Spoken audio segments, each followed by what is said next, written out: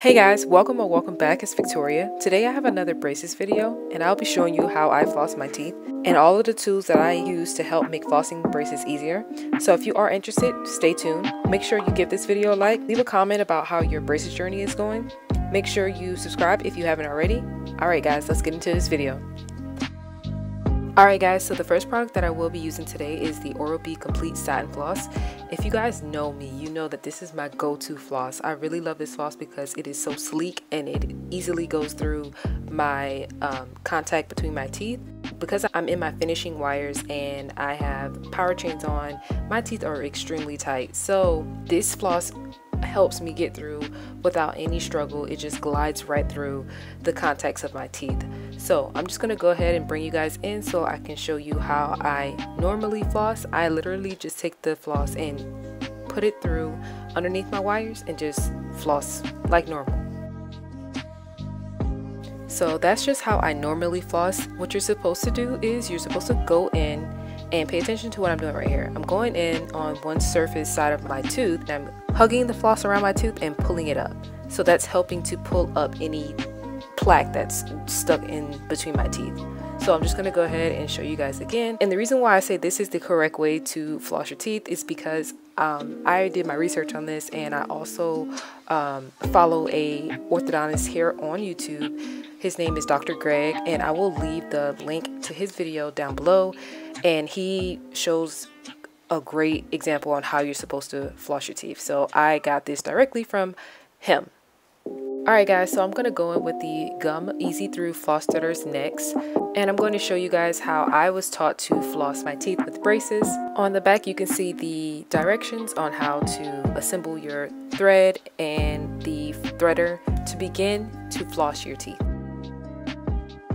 And here's what it looks like. It's just a thin pointy little piece of plastic that has a loop on the end. So here I'm just going to pull off about 12 to 18 inches of floss, and then I'm going to thread that through the threader using the little loop that's on the end of the threader. And after that is done, you should have something that looks like this. It's just the threader with the floss on the other end of it. Once again, bringing you guys in so you can see what I'm doing. I'm just going to go ahead and place the threader behind my wires and behind my power chains and pull it through, and the thread would also come through just like so. And then I'm going to go ahead and take the threader off and then go ahead and floss my teeth like regular.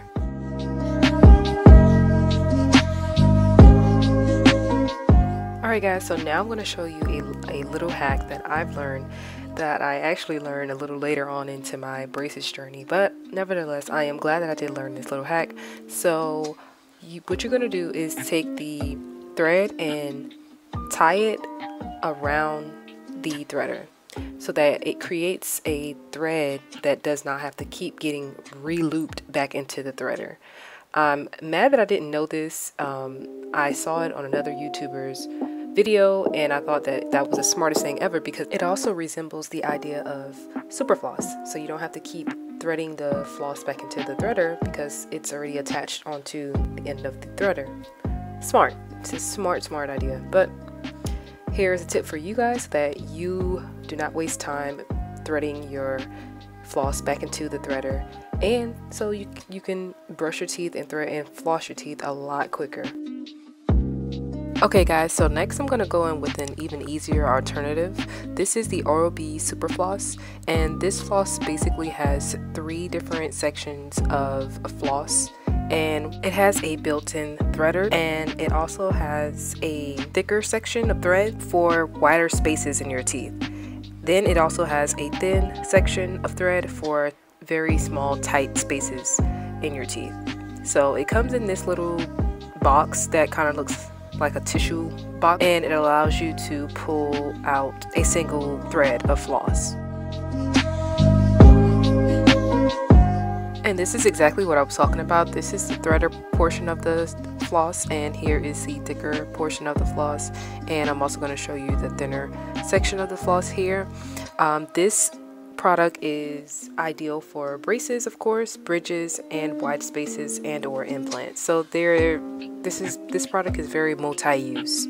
Okay, so once again, I'm going to bring you guys in to show you how I use this product, and I do like the fact that the threader portion of the product is very easy to go in between my teeth and my brackets and wires and everything. So the only thing that I do not like about this product is that the floss is very rigid. It's kind of rough, and it's not as sleek as the Oral-B satin floss, so it does kind of give me problems putting it in between my teeth. Like I said, my teeth are very close together because I am in my finishing stages of my braces journey, so that may be because of that, and it's just hard for me to kind of get it through. But I do overall like the idea of this product. I just don't like the fact that it's really hard for me to get them in between the contacts of my teeth.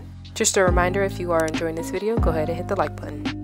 Okay guys, so the next product that I use very often is the gum proxa-brush go in between cleaners, and these brushes are so good. I really like these brushes. They come in multiple different sizes.